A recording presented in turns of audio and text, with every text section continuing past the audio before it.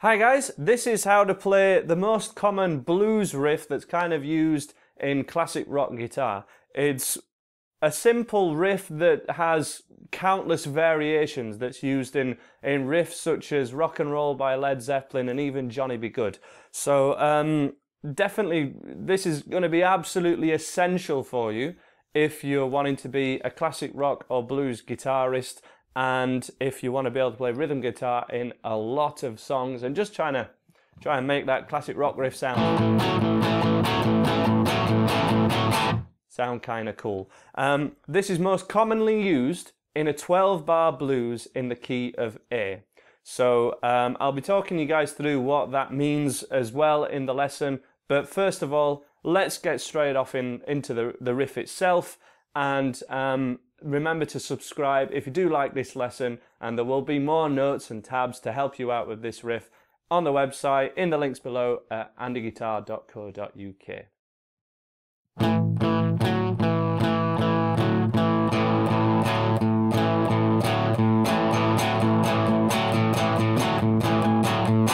Okay, our kind of status quo riff, as I like to call it.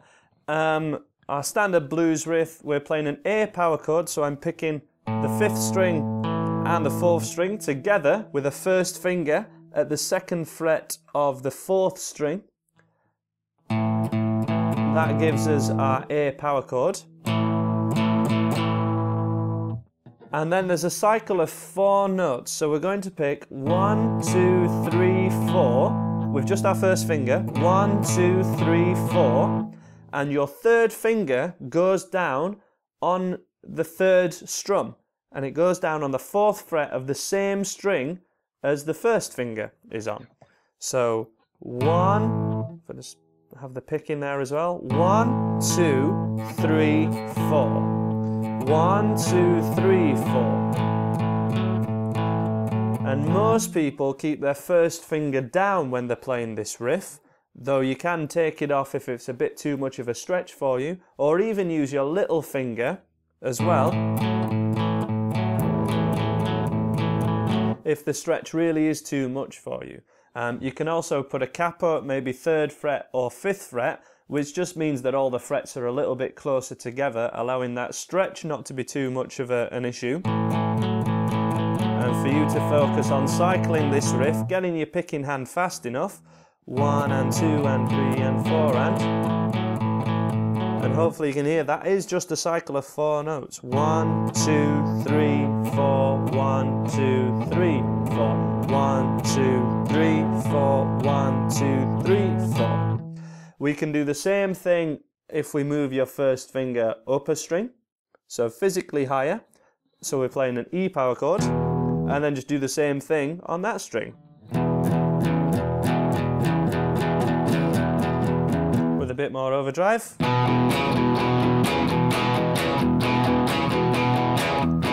Back to the A.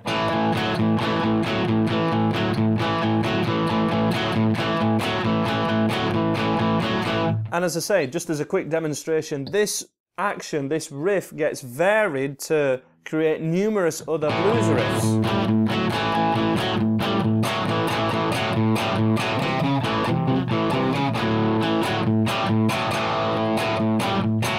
And it's manipulated to make any other more song-specific recognisable riffs, like Rock and Roll by Led Zeppelin.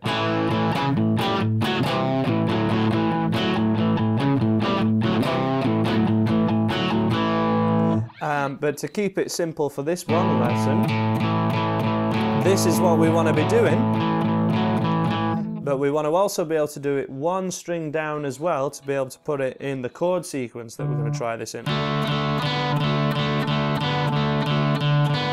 So this is down at a D power chord, 1st finger on the 3rd string, 3rd finger also going down 4th fret of the 3rd string, so the same string as this finger, always, always, always.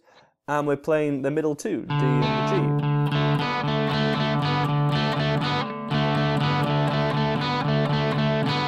1, 2, 3, 4, 1, 2, 3, 4, 1, 2, 3, 4, 1, 2, 3, 4. And then we want to be able to put it into this chord sequence. So this chord sequence is a 12-bar blues in A. 1 bar of this riff is 1 and 2 and 3 and 4 and. That is written on this sheet as just a bar of A. So we're using this sheet as a guide to be able to play this riff in the chord sequence that we want to do it. So even though we have a riff, 1 and 2 and 3 and 4 and, that's 1 bar of A. 4 bars of A, which is what we need, would sound like this. 1, 2, 3, 4. Second bar. Third. Fourth. And that's the end of that 4th bar, so that is the very top line, which should be around there somewhere. I don't know exactly where. And then we go down to the D string, so we just slip down. 3, 4. 1, 2, 3, 4. That is the length of time that those 2 Ds last for on the chord sheet. One more time. 1, 2, 3, 4. 1, 2, 3, 4. And then we go back to doing the riff on A for 2 bars.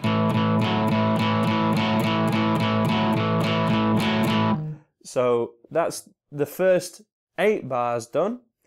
In a 12-bar blues, everything tends to happen in the last 4 bars down at the bottom, kind of down here somewhere. So we've got a bar of E, and then back to the bar of A,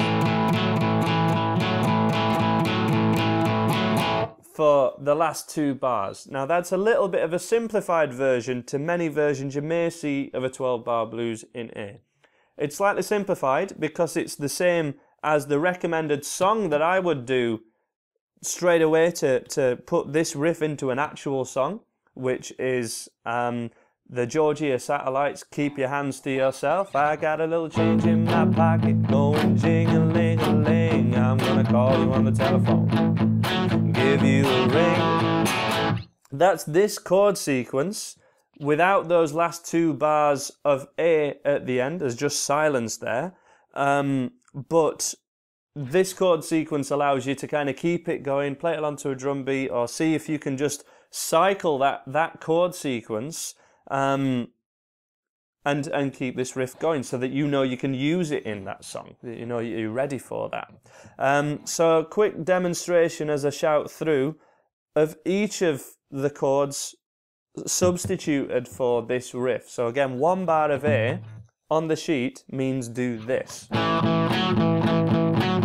That's 1 bar. 1, 2, 3, 4. Your 3rd finger goes down on beats 2 and 4.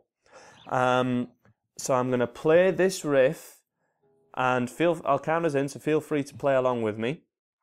But the goal is to try and know where you are in that chord sequence while you're playing the riff. For some people that's easier to do than others, so I'm going to go nice and slow so that everyone can keep up with this. Ready with your A power chord and your riff in A from the top of the chord sequence. Ready? 1, 2, 3, 4. 1, 2. 3rd bar of A. 4th bar of A. Then we move down to D. 1 and 2 and 3 and 4. 1, 2, 3. Back to A. Last line, we're on an E, so we move up to the E chord. And finish on the A. 1, 2, 3, 4, and that's the whole sheet. That would then just repeat. I just want to mention that I am palm muting slightly, so putting the outside of my picking hand on the bridge of the guitar. I have a lesson on that if you've never come across it before, so search Andy Guitar palm muting in YouTube and you'll find it.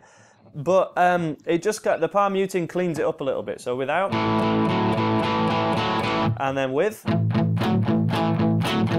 Sounds a little bit heavy, and I think it's a really good idea to start by palm muting, just to keep your hand locked in, because you may find it very difficult to stay on just the strings that you're picking. That will come in time. Don't worry too much about it, but you want to be listening. Listen so carefully to make sure that every time you play the riff, it sounds like this and not kind of, you know, hitting the thinner strings or hitting the thicker strings. Otherwise, you find you just don't hear the riff. It's like, hang on, I'm doing the right things, but where's the riff gone? Ah, there it is. It was the picking hand that was making the mistake, not this hand. So when you've got those things, let's have one play along of this chord sequence along to me from the very top, and we're going to go through the whole thing twice. Go through it at least 4 times when you're practicing this, and then have a go at playing along to Georgia Satellites, Keep Your Hands to Yourself. Really cool song, check it out. But play along to me first of all. So from the top, 12 bar blues in A with this riff. Ready? In 1, 2, 3, 4. 2, 3,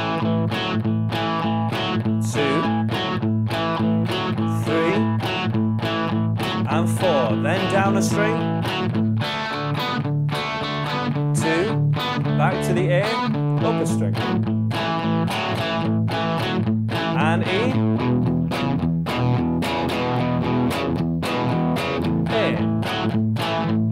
One more time.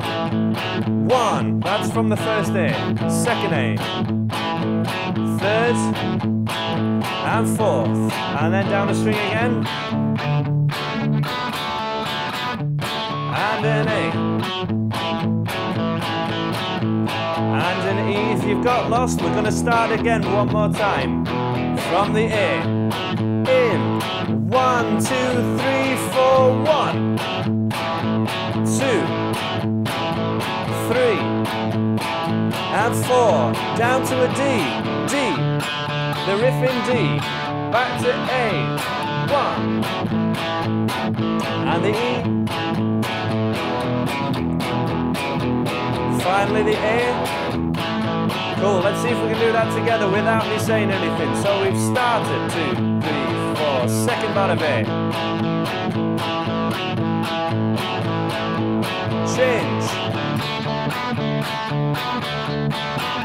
Change.